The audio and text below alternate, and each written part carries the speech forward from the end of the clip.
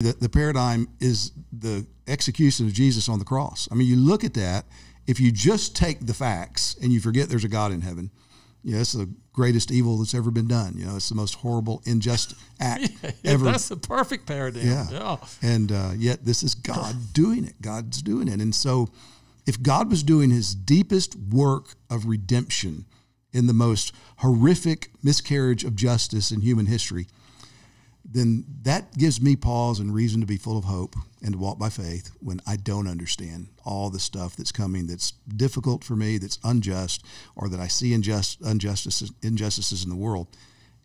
I still know that this is the same God. Yeah. Same God who gave up his son.